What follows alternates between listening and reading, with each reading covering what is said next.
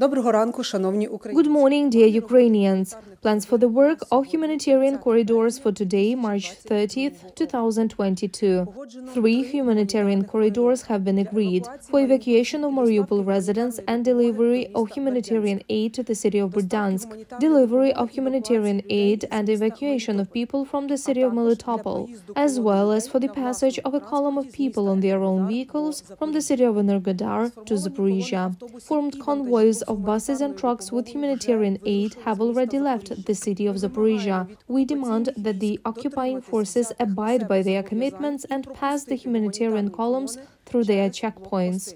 On the way back to the city of Zaporizhia, people on their own vehicles will be able to join the humanitarian columns from Verdansk and Melitopol.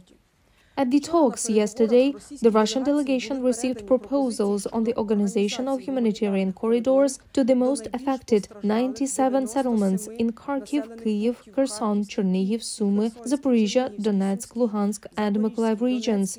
Today we will continue to work on receiving responses to these proposals. Unintended detonation of ammunition occurred in the warehouse of the armed forces of the Russian Federation in Belgorod, Russia. This is an example of the typical Russian neglect of safety and the widespread use of World War II dangerous ammunition.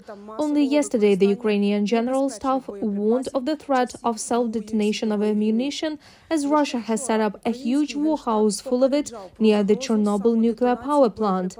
Russia must withdraw its troops from the Chernobyl zone immediately. In the context of nuclear security, the irresponsible and unprofessional actions of the Russian military pose a very serious threat not only to Ukraine, but also to hundreds of millions of Europeans. We therefore demand that the UN Security Council take immediate steps to demilitarize the Chernobyl exclusion zone and establish a special UN mission to eliminate the risk of a second Chernobyl nuclear disaster that might occur as a result of the actions of Russian occupation forces.